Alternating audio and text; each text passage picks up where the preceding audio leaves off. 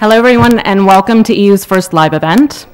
For those of you who aren't present with us today but are present on our campuses in Geneva, Montreux, Munich, and here in Barcelona, you can take part by tweeting your questions or comments with hashtag EU Peter Brabeck.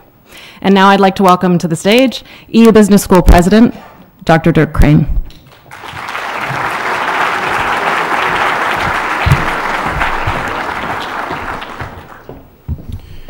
Dear guests, dear students, and all the ones who are on stream live with us this afternoon.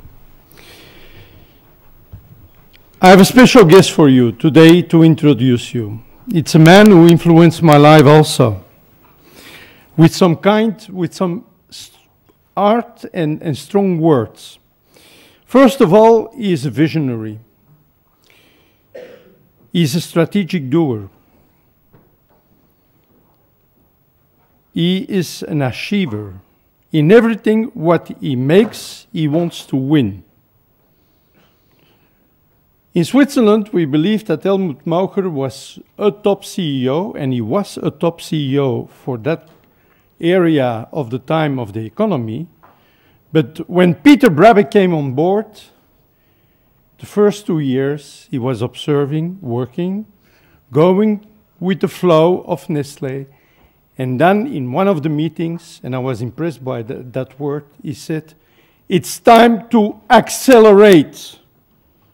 And that means accelerators are winners. In everything what he touched in his company, he made a gold medal. We are honored to have you, Peter, here with us today, because you are not only a CEO, a Chief Everything Officer, but also a guy who inspires young people, who inspires his employees. And these are more than 330,000 employees worldwide. Nestlé is a market leader in several markets. He was the visionary to say, we accelerate with water. He was the guy in an interview with me who said, Dirk, in the next 5 years, look to Africa, demographic growth. 2 million new consumers are coming up to us, billion. Huh? So with other words, he inspired a lot of people, and I'm honored that you are today with us, that you can inspire this young generation, and I give the floor to you, Peter.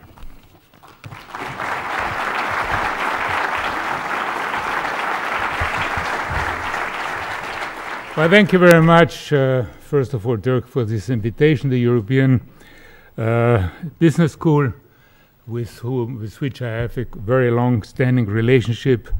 I had my son going through your school, and I must say he does very well afterwards, so I think this is a good augur for all the students here in Barcelona and everywhere else.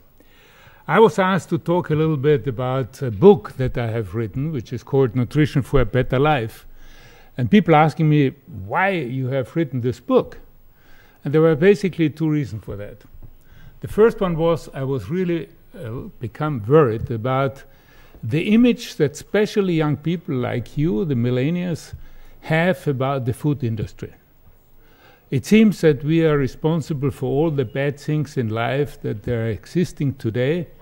And I wanted to give a look and a journey through time of the food industry, but also a look into the food industry, and to show you that perhaps the role that the food industry has played in your life and in the development of humankind is perhaps much more positive than what most people believe. And the second thing was I wanted also to show people what is in front of us, what is the vision that I have for the food industry and where it can take us. So come with me on a short journey through time and into the future of the food industry.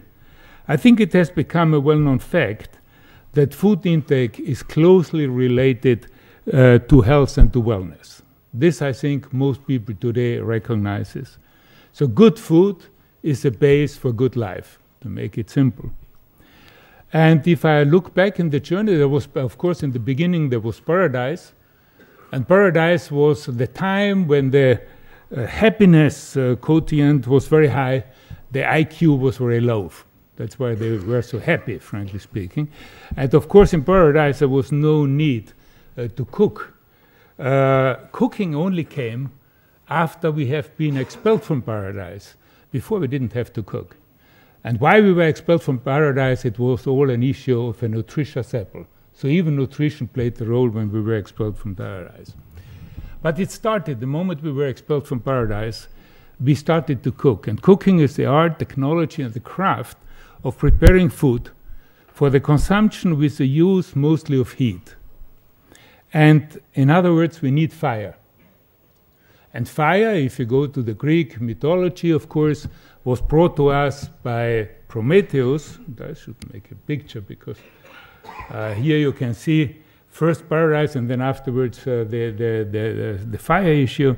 It was brought for us by Prometheus, who gave fire to the humankind, according to the mythology. And Zeus was so angry because Prometheus has given fire to the people, because it allowed the people to become independent from the gods. It allowed the people in order to develop intellectually and physically.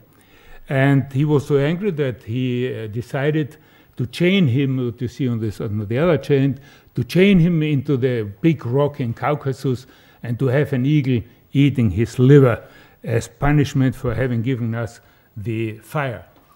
Now, if you look back, if you talk to anthropologists, you will see that fire was used by our forerunners already about 1.8 million years ago. If you go to the Wonderwork caves in South Africa, you can see the first time fire in paintings. That was about 1 million years ago. And in Europe, we used fire about 250,000 years ago, quite commonly already.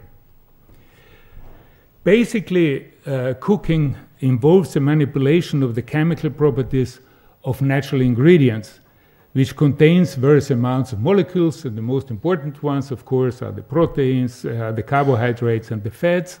And additionally, we find water, we find micronutrients and minerals, like salt, for example. Why do I make so much emphasis in cooking? Because I think there is a little bit a wrong, I would call it a fad just by now, that you shouldn't be cooking if you want to nourish you very well. Well, I would say most probably it's the contrary. It is just because we are cooking that we have been able to separate clearly from the animals. Animals don't cook. Animals don't use fire. Only human beings are cooking and are using fire.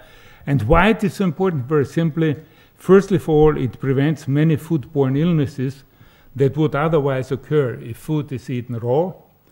By heating, as we all know, harmful organisms like bacteria and viruses, as well as various parasites, such as tapeworms, for example, are killed or at least inactivated. So safety of the food is extremely important when we're talking about cooking. Secondly, it makes many food digestible.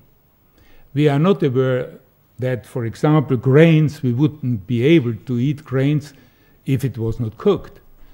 Or some of our food, which is so nicely being said, if you all eat all natural, well, if you would be all eating natural, you would be dead.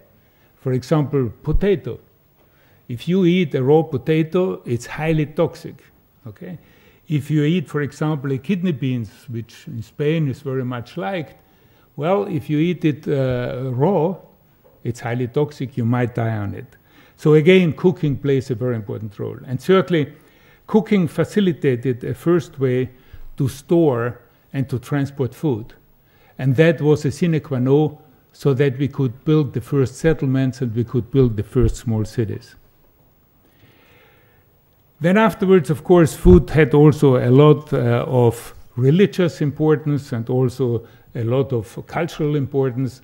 And over the last couple of years, I would say even cultural or nationalities have been defined by food. And we could talk about this, but I think let me move forward just to show you the situation before the food industry was really born. due to the very limited shelf life, what I said before, most food was locally produced, and there were only very few products. Basically, I would say spices and tea. They were the only ones that were traded before there was a food industry. The agricultural output was very low due to the lack of fertilizers, plant protection, things like this. And food preparation was limited to very simple technologies like grinding, the grains mainly, and baking. And there was a limited usage of preservatives in order to keep a little bit the products longer, and this was basically salt and sugar. If you think about bacalao, very famous here in Spain, it's a salted fish. Why they salted it? Because otherwise it would have been rotten from the ship when it was caught down to coming to the place where it was eaten. And sugar, because if you're thinking about marmalades and jams and all of the stuff, what you're doing, you're adding sugar in order to preserve it. So as a consequence, most food consumption and food production was for home consumption, and the urbanization, and that's a very important part, the urbanization was limited basically to the amount of people that could be fed by the farmers who brought in the morning on an ox cart their fresh products to the market. And that was about a radius of 15 kilometers. So a city could be as big as the surrounding farmers could create food for the city. And that's the reason why we had so many small settlements, but many, many of them, because that's what could be supplied. And food poisoning at that time happened very, very frequently.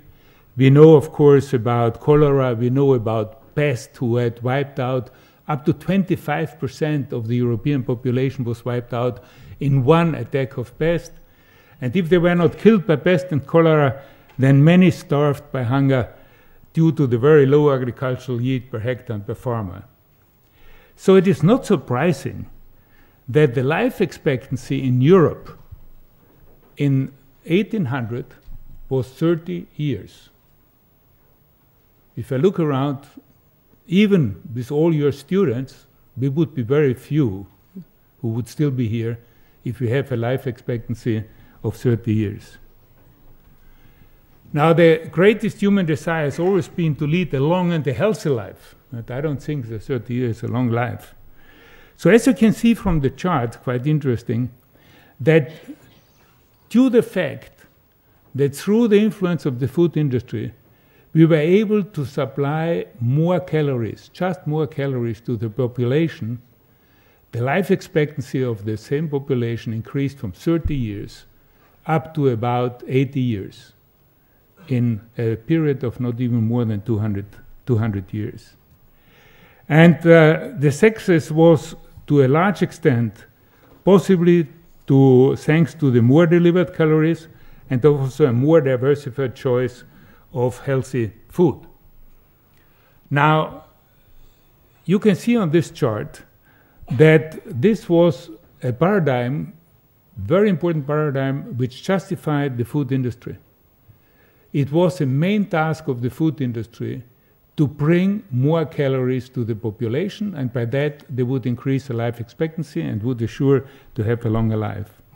And science, industrial research and development played a key role in the early development stage.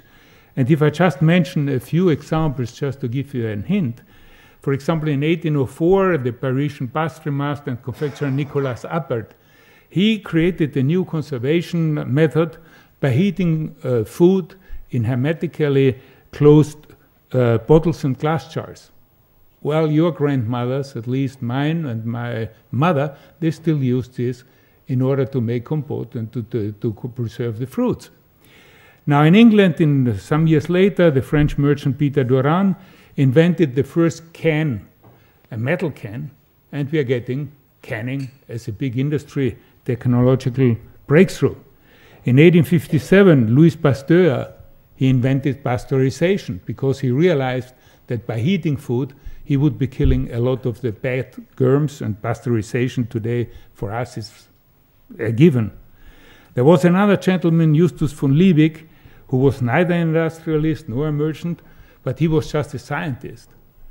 And what he was doing, he steamed prose into a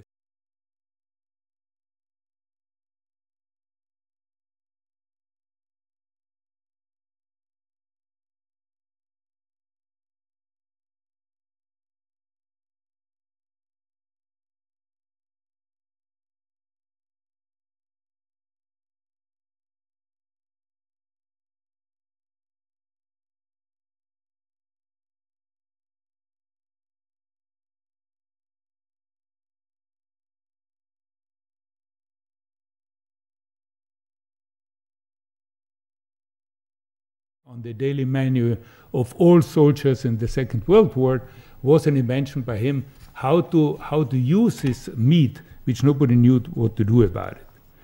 And so were many others, Julius Maggi, a Swiss one, and of course Henri Nestlé, who invented the first infant cereal, which saved millions of children of starving babies. But then, let me move forward, and that was 1995. I became CEO in 1996. It was announced by 1995. I had to look around, and I was trying to find out what is happening in our industry. And then I realized that there was suddenly a change, a paradigm change, a 200-year paradigm change, which had happened very silently, without big mess about it. And that was that for the very first time, if you gave more calories to your consumers, life expectancy did not increase anymore. It could even going down. And this changed the rules of the game completely for a full industry. And very few people, I must say, became aware of this paradigm change. And for a company like ours, when I became CEO, that was the reason why I said from the very beginning, our task now is changing from a quantitative approach, which was even more calories at a lower price so that more people can have access to it, to a qualitative approach where we have to sell better calories. And this is the reason why I decided that I wanted to move the company from a food and beverage company into a nutrition, health, and wellness company. That was the analysis, and that was the chart which you can see here laid out. Now we have moved on, and we are now in the fourth industrial revolution, which Klaus Schwab, founder and executive chairman of the World Economic Forum, argues that this revolution is different in scale, in scope, and in complexity from everything we have ever seen before. What is happening is that the range of new technologies are fusing the physical, the digital, and the biological worlds.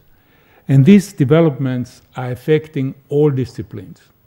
It is affecting economies, it's affecting industries, it is affecting governments, and I dare to say it's already affecting how we think about what it means to be human. I was the other day looking at the video where a man without hands, without legs, was climbing the north face of the Gran Cime in the Dolomites. Okay? And the interesting thing was that he was faster than anybody else who had his arms and his legs.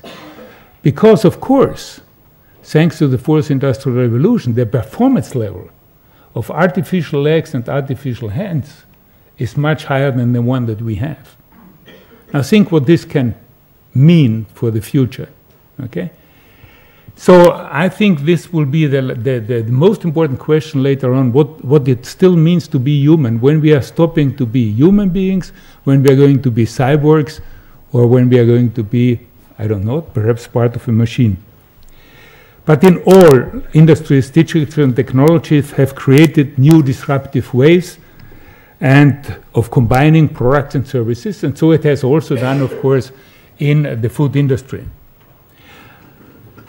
Today, the food industry is in a crossroad into two different ways how to take advantage of the fourth industrial revolution.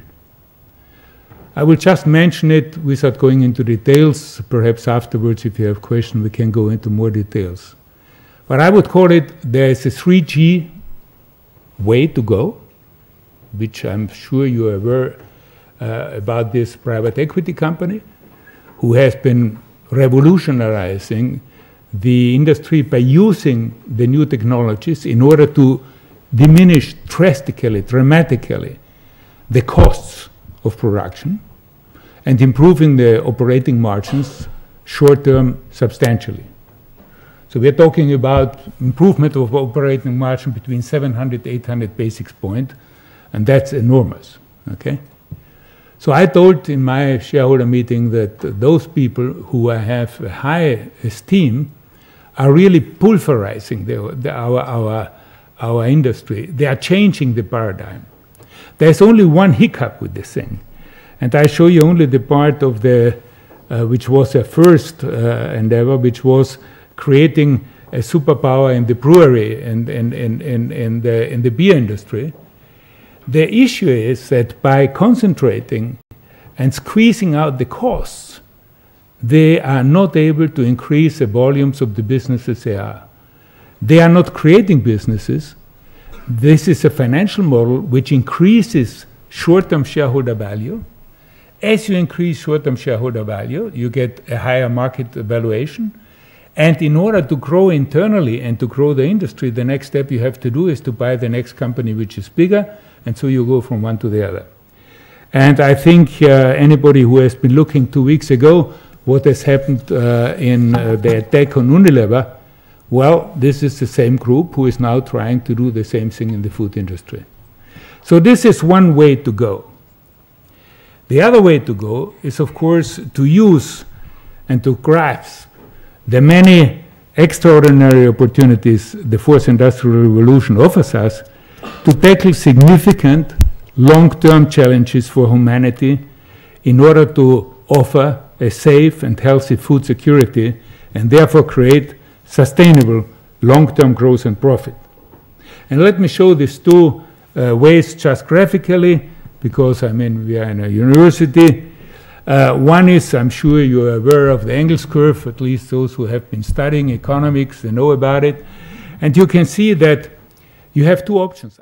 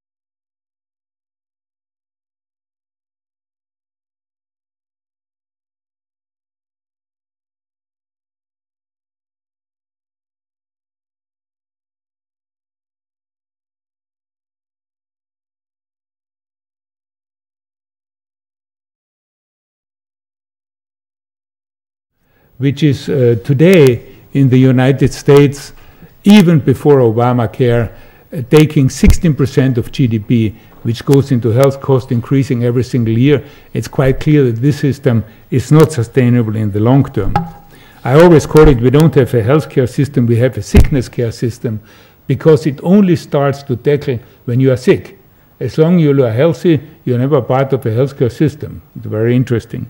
I think in order to overcome this, we will have to talk more about how we keep people healthy in the longer term, and not how we treat them when they are sick. Let's try to avoid that they are becoming sick.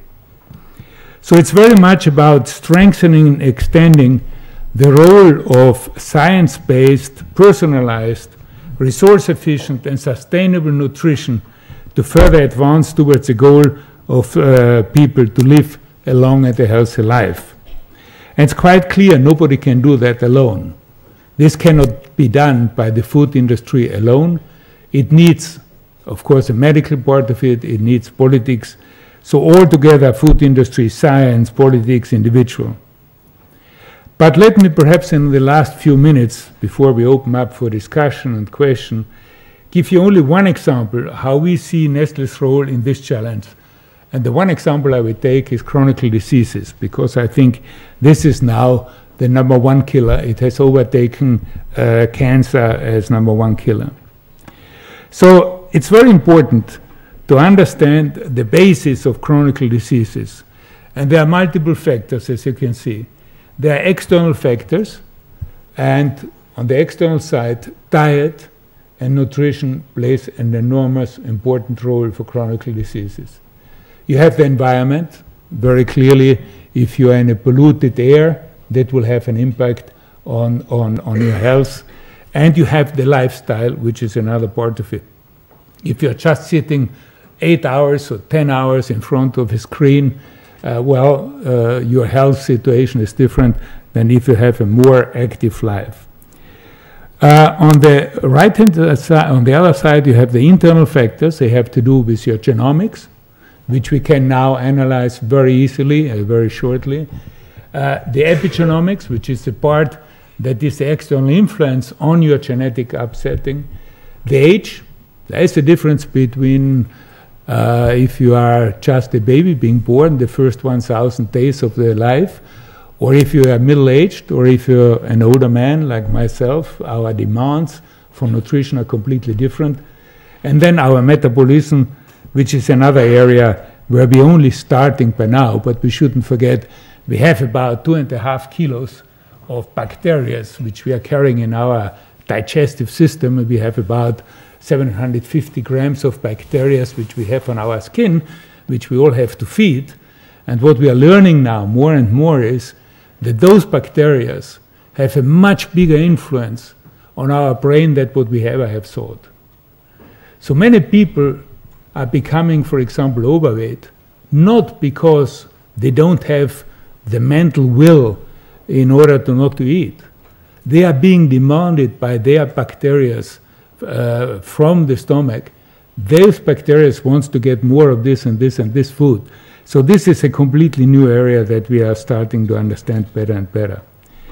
So we see the role of a nutrition, health and wellness company predominantly in the area of promotion of health and the prevention of disease.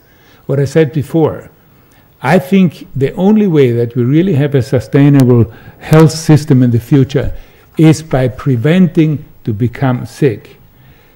And you can, in order to do that, we had, of course, to understand more about all the life science part of our bodies, and therefore we have created a new life science research center, the objective of which is the understanding and the modeling health through creation of biological interrelationships of diet, genes, lifestyles, and then the resulting cellular phenotypes, which are the proteomes or the lipidomes or the metabolomes, to elucidate this continuum of health to disease.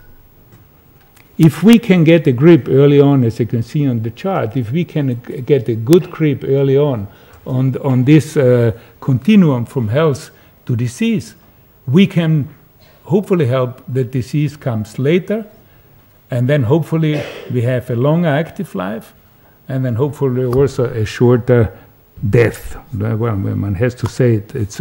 That's really what one wants, you know. You want to live longer, but you want to die in 3 weeks and then it's over. And not to live up to 19 years and having the last 20 years in a wheelchair and dementia and Alzheimer. That's the difference between one approach and the other approach. So the principal areas of research of the Nestlé Institute of Health Science are basically brain health, which has to do with dementia, with Alzheimer I was discussing. It has to do with gastrointestinal health, as a nutrition company, of course. I talked about the microbiome, the influence it has in your life, the metabolic health and aging, for which we have created these multidisciplinary science platforms.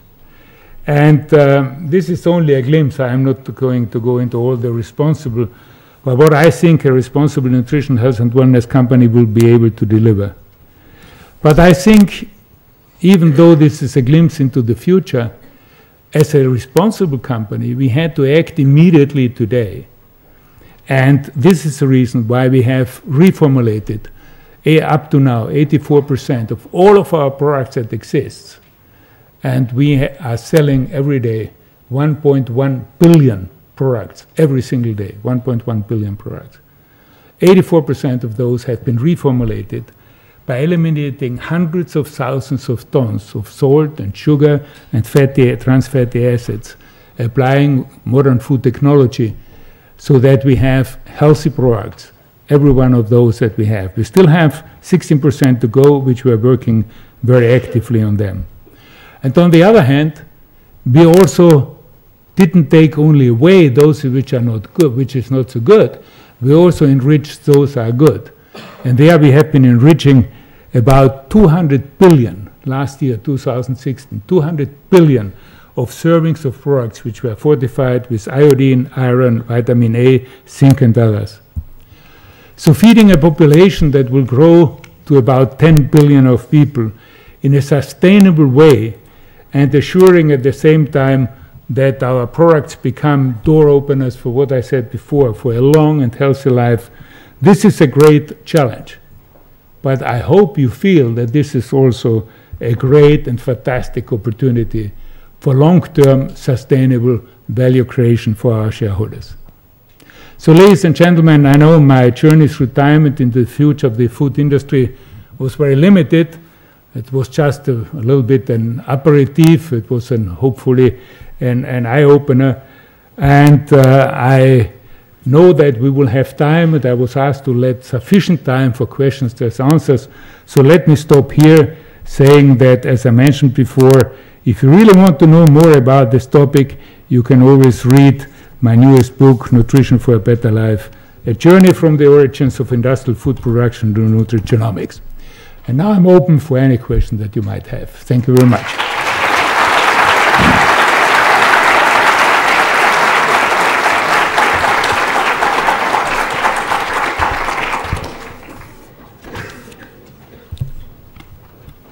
I don't.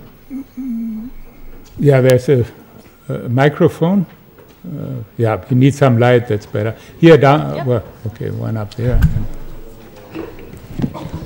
Hello. So, thank you for coming. My name is Konstantin, and I have a few questions regarding the quality of food. We know that conventional farming is the most productive, but we see through the time that it takes a lot of land and it takes a lot of resources to maintain conventional farming. But we also know that innovative forms of farming like organic farming or polyculture are way less productive but better for the environment. And as you said, there are two ways. We either increase the production of food or we increase the quality of food. But as a student, I personally want to know how it is in the highest level of business initiatives. What are the businesses thinking towards? Do they think it's still conventional farming, or they start switching towards organic farming and other innovative methods? Yeah, I think a very, very relevant question, a very important question. I'm absolutely convinced that the way we are producing food today is not sustainable, very clearly. Yes. And that's, of course, is a big issue. If you think that we have not only to continue to produce what we are producing, but we're going to have another 2.5 billion of people that need to be fed. And I come back to my first chart. Yes, for a big part of the population, we have enough calories. But there are still about 1 billion of people out there who are living like we were living in 1800, okay, which do not have enough calories. And we also have to get them to the level that they get sufficient calories. So this is a big challenge. Why I'm saying it's not sustainable? Because our agricultural system demands too much resources. We are living on about 4 planets today when it comes to agriculture. We are using the resources, sustainable resources of about 4 planets. And this cannot go on. The most important resource is water. And agriculture uses about 90% of all water that is being used by humankind. It withdraws more than 70%, but it uses over 90%. Because, for example, energy, which withdraws about 15%, gives big part of this water back afterwards. So if you have a hydraulic dam and the water comes down and moves the turbines, it gets afterwards back. Agriculture doesn't give it back. So this is one of the biggest issues. We are today withdrawing about 30% more water than what is sustainable. And we withdraw it basically from the underground reservoirs which we have. And those underground reservoirs are going down in an alarming manner. If you take Beijing, the underground water level was about 1.5 meter when Beijing started with the economic revolution, one can say. Today it's more than 100 meter. Same thing in China, the same thing in India. If you go into the Punjab, when we started our first factory in the Punjab, the water level was exactly 1.5 meter. Today we are at 105 meter, which leads you to come down to the arsenic level of the underground, which is coming from the Himalayas. So you're getting more and more contaminated water. Bangladesh, the same thing. 30% of the Bangladesh population today is arsenically poisoned already. That's why you see Bangladesh people with these black tubs. So this is our biggest problem that we have. And I have become famous saying, yes, I know climate change is important. But I know one thing. Water is much more important and much more urgent, because water is a problem of today. It's not a problem of in 100 years or something like this. Okay? So this is the biggest issue in that we have in agriculture. Now, you were mentioning organic. Well, unfortunately, organic is not using less resources. It uses more resources. Okay? So organic alone cannot be the solution. Organic is a great solution for countries like Switzerland, Austria, which have a limited amount of people to feed. They have sufficient resources, especially water resources, available, but it's not an answer to the big challenge of how to feed 10 billion of people. It's not, unfortunately not. It will always be the privilege for those people who can and have the money to pay something more, because it's more resource intensive, and therefore it has less yield, and therefore it's more expensive. Now, aquaculture is a different story. Aquaculture, you mentioned aquaculture, and I think aquaculture, of course, is, I think, today the way how we will assure that we will have fish supply in the future, because as we know very well, our oceans are basically overfished already by now. And there is no way that we will get there an equilibrium also between natural fish supply and, for example, the demand for proteins that we have coming from the oceans. Very clearly you can see that in one area, which is, for example, the sturgeon, The sturgeon has become an endangered species by overfishing in the Caspian Sea, and today more than 80% of all caviar production is done in aquaculture, because there's the natural one, there's simply not anymore here. So, very relevant question, difficult answers. The answers were on partially on genetically modified plants. This has found its emotional barrier that consumers, especially in Europe, but also increasingly in the United States, don't want to have them, although there is, frankly speaking, scientifically absolutely no reason to be against it, but that's emotional. I think you will find in the area of precision agriculture, this will be a very important part, and there are a lot of new startups in this area. And the second area is going to be the microbiomes. Not only I talked before very shortly about our microbiomes, but plants also have a microbiome, very important one.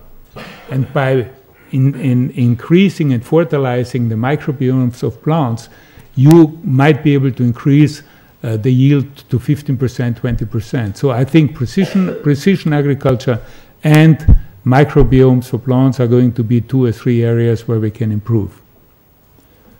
Okay? Thank you, sir. Thank you. I have prepared some statistics and some data which I wanted to share after the presentation, if it's possible. Of course, we can talk afterwards. Thank you. There was a question down here. No, there's one here.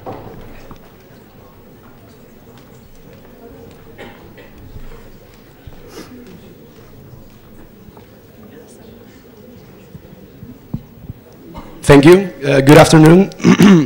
My name is Diego. I'm from Venezuela. I'm an international relations student. So my question is basically related to the field of study I'm in. So it has 2 sides of the question. First is water. So Nestlé is the largest water producer in the world, if I'm not mistaken. And I wanted to ask, how does Nestlé engages in humanitarian assistance programs with the UN or other international organizations to assist countries that have 55% of lack to accessibility of water, such as Somalia in Africa, or Eritrea, or countries in the West and Eastern Africa especially, that have this kind of problems. And my second side of the question is also how Nestlé deals with the palm oil sourcing, since it's being linked several times with Wilmar. It's a company that provides palm oil, and the rainforest destruction in Indonesia. So how does this has been claimed by Greenpeace, by the way? How does Nestlé deal with these claims? And to finish the question, also wanted to ask, if Nestlé does not engage in these kinds of activities, how does it promote health based on prevention? If, for example, in the US, I think you said that GDP or healthcare assistance had a big part of GDP, but if it's a better idea, maybe like Trump is, the new president Donald Trump is suggesting right now, that it's probably better to increase the defense spent rather than healthcare and health prevention spent, and also environmental protection. So thank you very much for receiving my question. Well, I think I will refrain from answering the question why the newly elected president puts more money into defense and takes it away. By the way, not only from the health budget, he takes it away also from his diplomatic budget. If you looked, 30% of the state secretariat has to be brought down. So I think he has been talking to these private equity guys and have said we are doing a brutal restructuring so that we can spend more. So that's a political issue. I'm not going to talk about this one. The question you were asking and was about water and what Nestlé is doing. First of all, let me get it right. We are not the biggest company involved in water, by far not, because we are not involved in tap water, drinking water, irrigation water, and all these things which are the big part of the water. We are only involved in bottled water. Now, in bottled water, it's true we are the world-leading bottled water company. And just to give you an idea, we are using, for all the bottled water that we are producing all over the world, okay, we're using 0.0009% of the water that is withdrawn, okay? So even if you would prohibit Nestlé to produce bottled water, you wouldn't solve absolutely anything. You would only cause major problems. Because as you were rightly pointing out, it's quite interesting. Whenever you have a catastrophic issue, the first thing that people need is bottled water. If you think about Haiti, when there was or any earthquake, what's the first thing the government has to bring to the population? It's bottled water, okay? Even more ironic, if you have a big flood, which is you have too much water, what do you need? Bottled water, the first thing you need. So don't forget that in spite of all, bottled water is a source for the people. I have, of course, certainly read about us producing bottled water in California when there was a drought, okay? And I talked to the governor. I said, Governor, can you explain to me that when our bottled water factory is producing water which is for whom? For people. And you have an issue with that, but you have no issue that just outside of our factories, they are watering the golf course, and they're using more water to water the golf course than we are using in order to produce bottled water for the people who need something to drink. Okay? So I don't get this quite clear, this thing, because it's all an emotional issue. It has nothing to do with the reality. Now, are we using? Yes, we were in Haiti. Yes, we are in Eritrea. Yes, we are in Sudan even now, helping people with bottled water, but we're also doing, together with the UNHCR, we have established in the refugee camps tap water installations for the refugee, not as a business. This is not our business. This is part of our social responsibility. We have also established that every one of our factories, water factories, there is always minimum 2 wells which are accessible for the population which is living around free of charge. I mean, this was when you went to Vitel, or you went to, even here, you go to Enier, or wherever you go.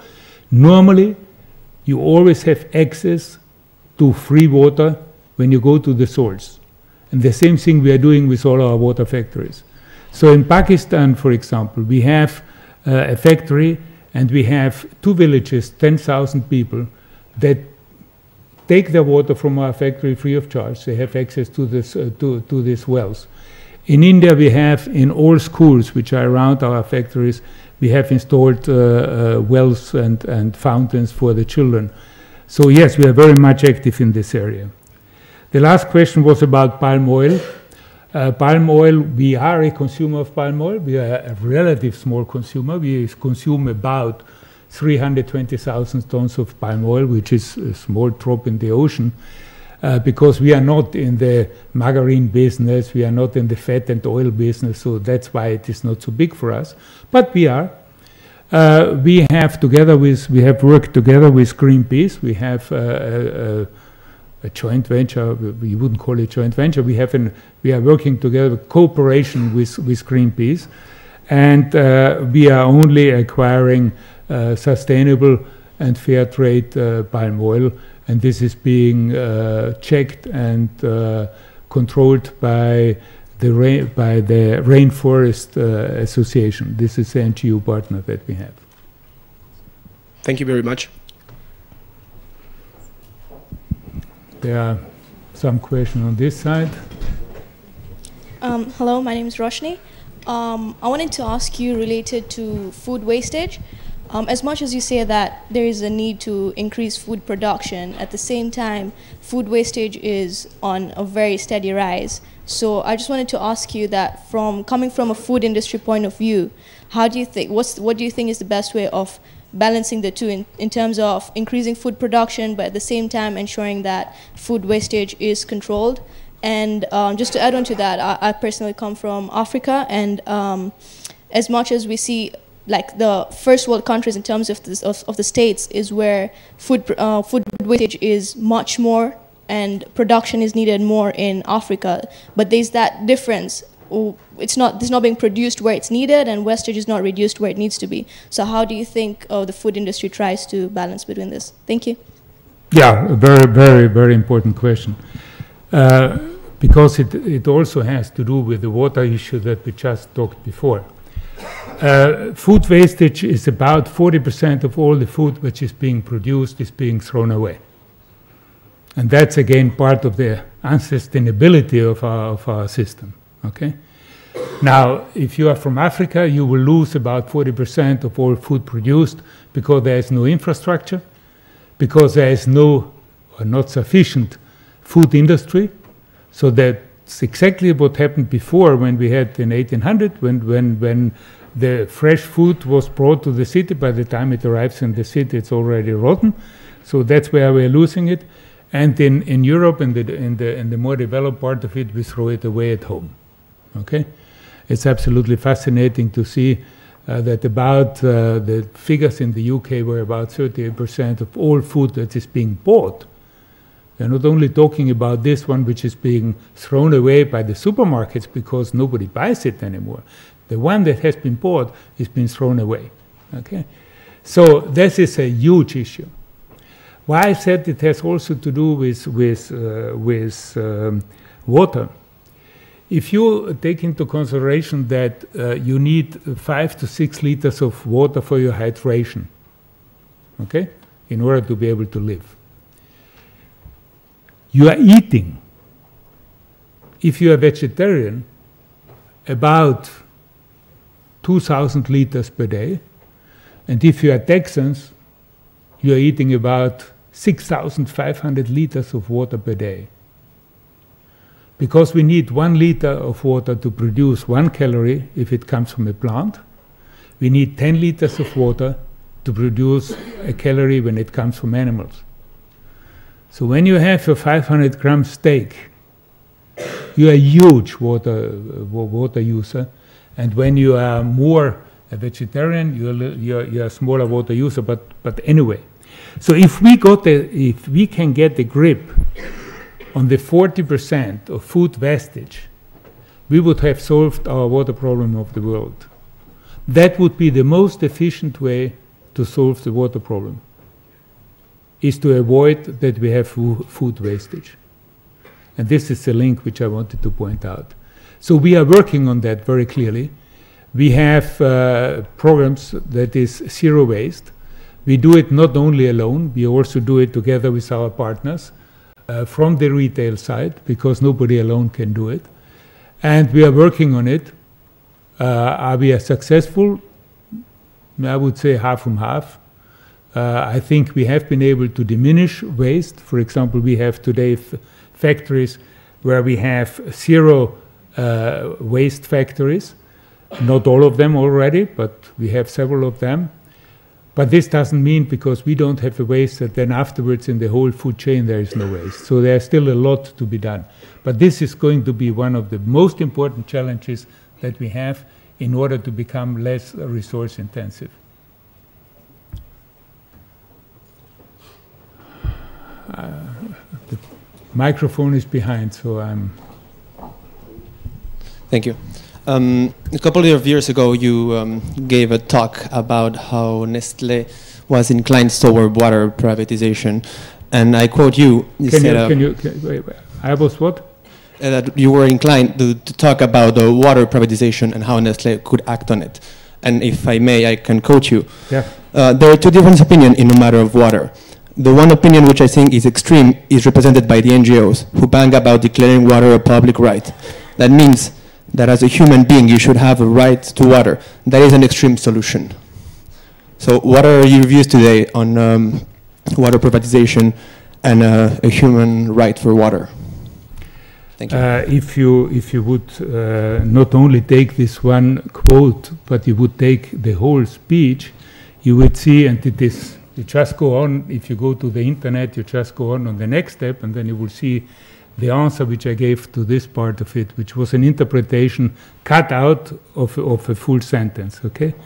I repeat what I say again, what I said also at that time. Water is a human right. And you will be surprised. It was me 10 years ago who convinced Kofi Annan in Davos that water should be declared to be a human right.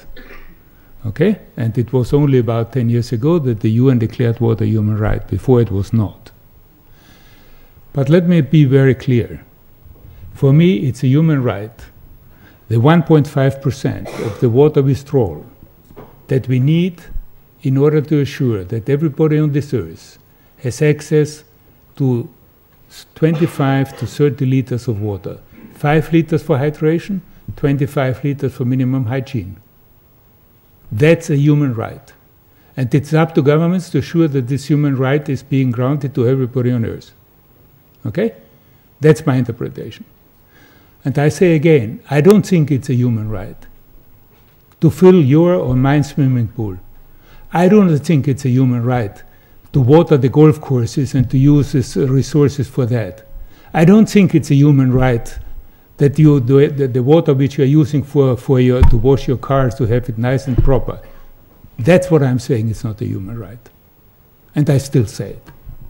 I believe that the 1.5% is a human right that we need to live, but not the other 98.5% that we are using in an irresponsible manner because we do not give any value to water. That's exactly what I said, and I repeat it, and I stay for that. I have never said.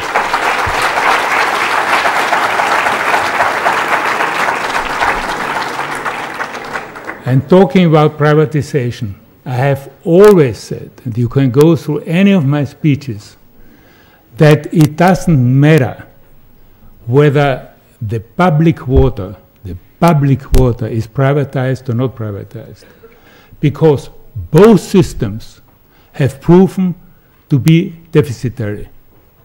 I can tell you the privatization of London has not helped, that the efficiency of the London water tap water is better.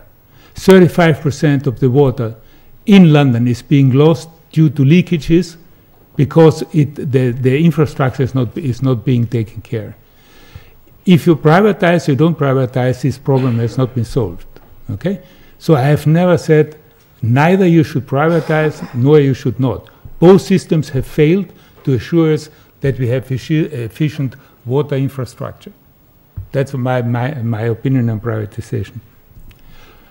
Okay, anything else? There were some questions here and over there. Who is running the microphone?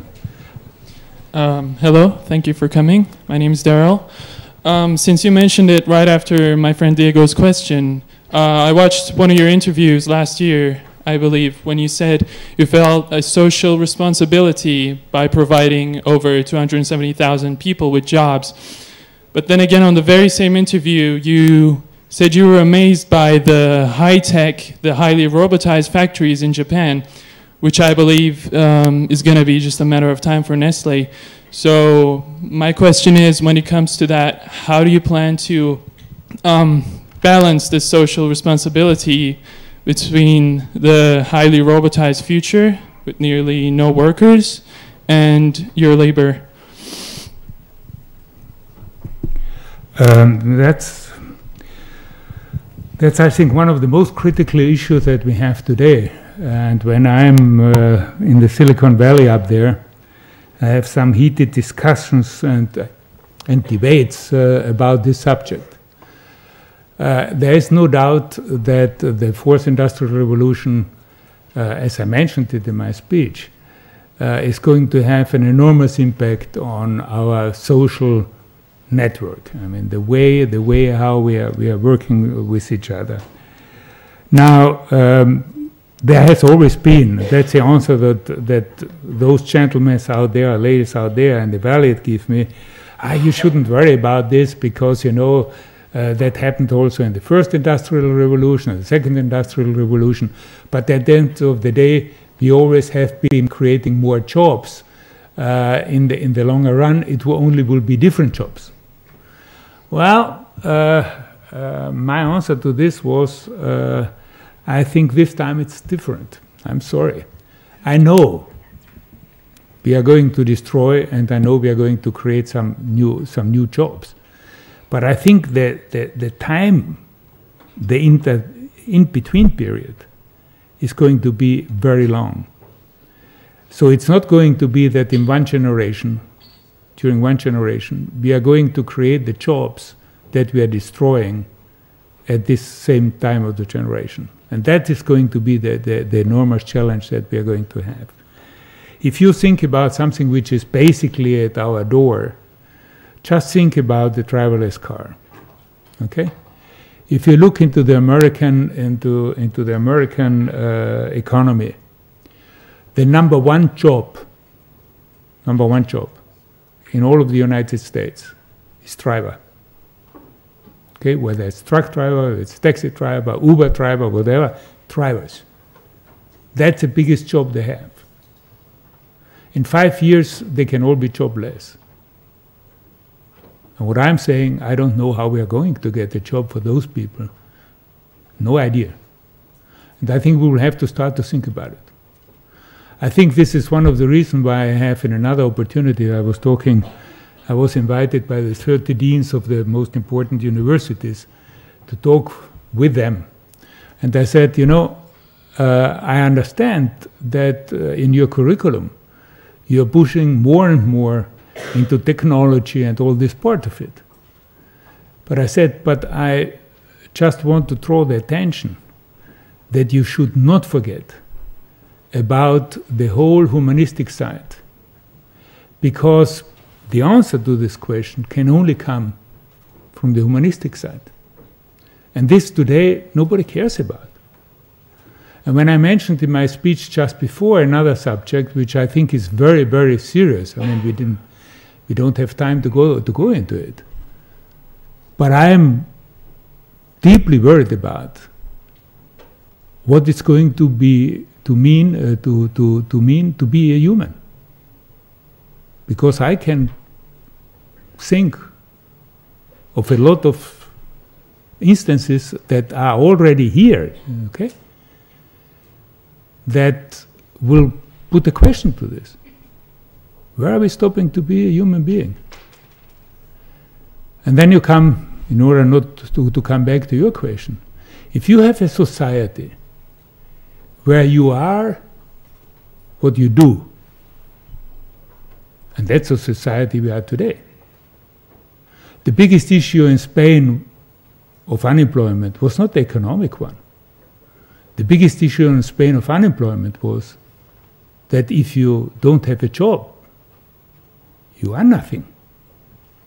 And if you have a generation that is 55% unemployed and they are nothing, well, the answer is very simple. It's Podemos, no? It's very clear. You see, those challenges that will come, which we have lived here on a small scale, this will come. These challenges, Mr. Trump, for example, has not taken consideration at all. It's fantastic to think that in a country like in the United States, somebody can be elected president by trying to find the solution of the future by going backwards into the past.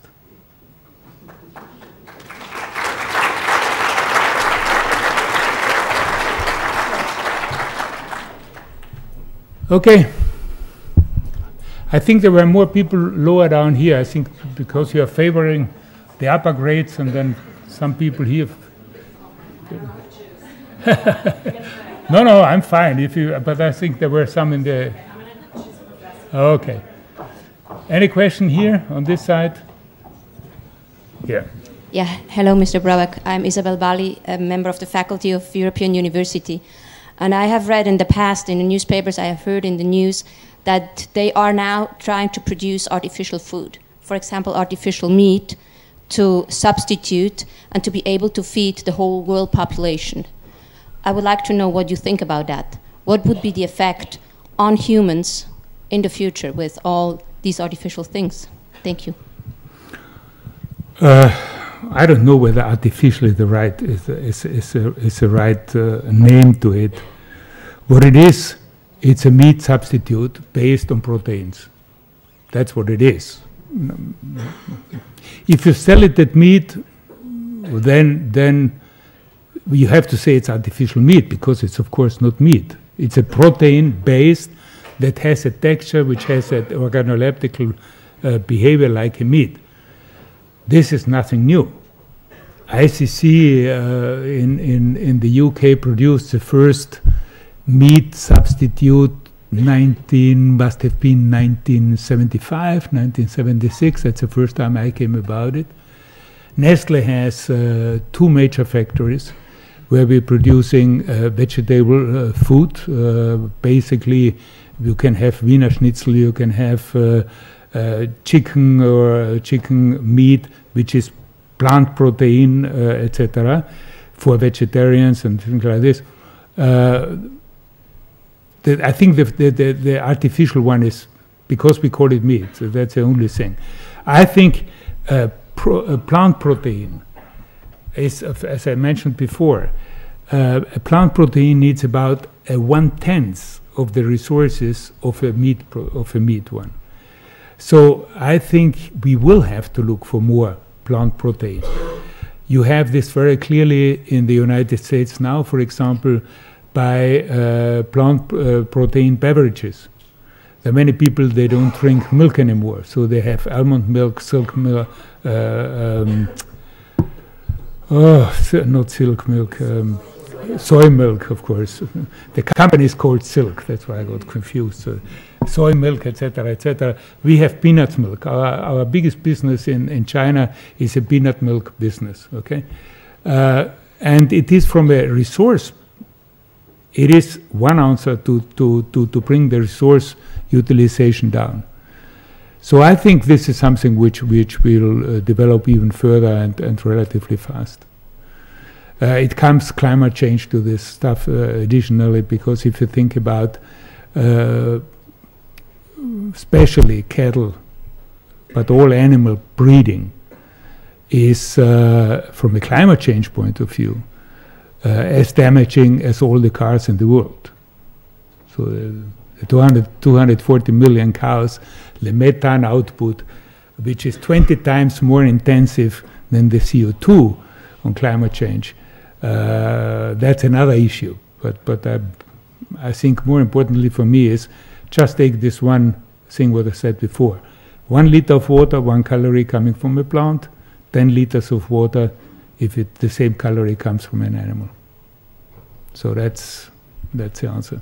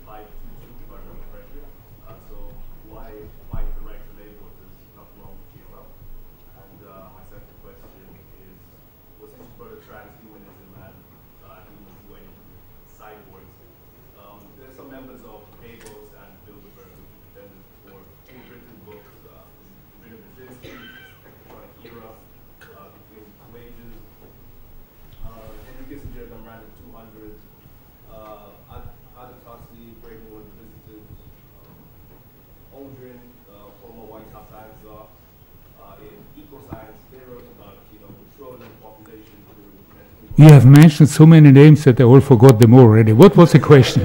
No, I just wanted to know what the question is. I mean, huh? Yeah, so what do you think Oh, who are worried about genetically modified food? No, okay, that was the first question you had before. That's okay. I give you an answer to this thing. First of all, up to now, there has been not one single case in the whole world that anybody has fallen sick, has been poisoned, forget about, has been dying from genetically modified food. None. And not even. Ask Greenpeace, who is the biggest fight against GMO, and they will recognize that this is not a safety issue. They were putting it forward as a safety issue. And I will give you a very good example how they put it forward. There was this famous, I don't know whether you had it on your list, there was this famous scientist and professor at Edinburgh University, okay, when Tony Blair was saying he would allow GMO in the UK. And then he made his test with mice, and he gave the mice potato. And they were GMO potatoes. And the mice developed cancer. And he came on the press, first page, okay? GMO potato produces cancer. And of course, with that, there was a huge outcry how Tony Blair could ever think about authorizing GMO, okay? Now, had this nice doctor been feeding normal potato to these mice, they would have had exactly the same cancer. Because if you listen to my speech before, if you eat raw potatoes, you're poisoned and you will get cancer.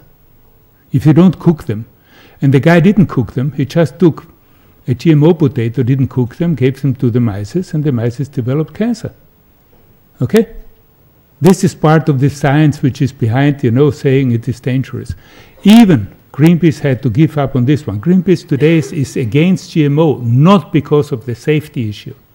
It's against GMO because of the diversity issue, which is a different story.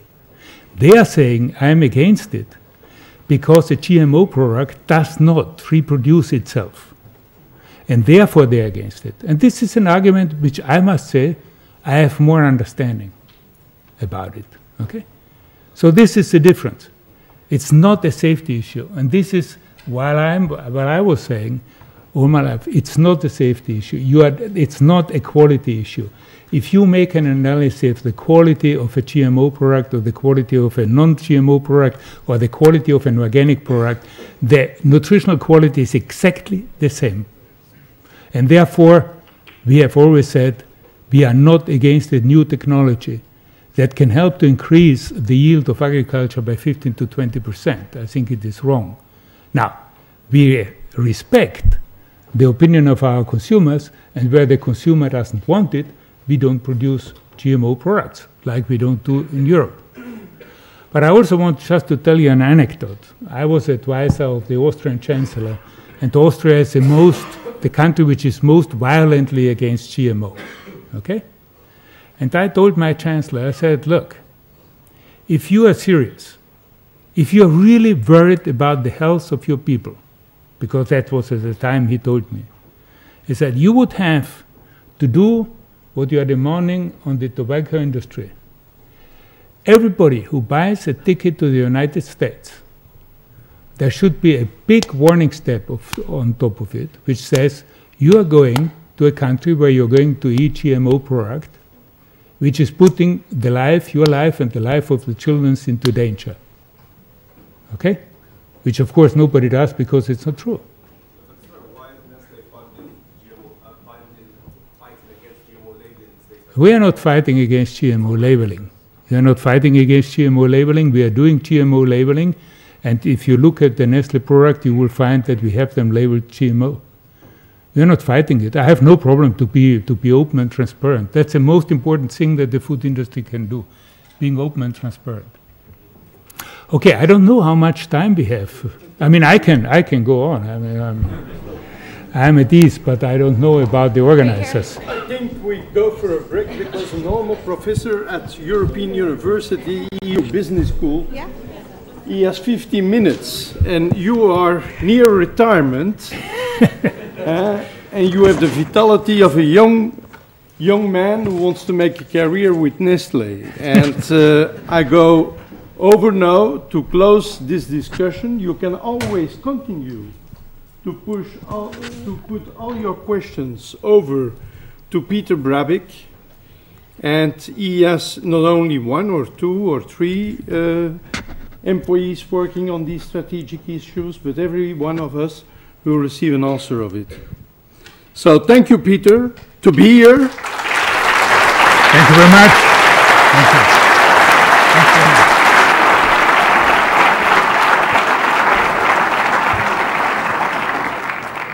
The continuation of the program, I let it in the hands of Susana or Jimenez. So please give us your comments.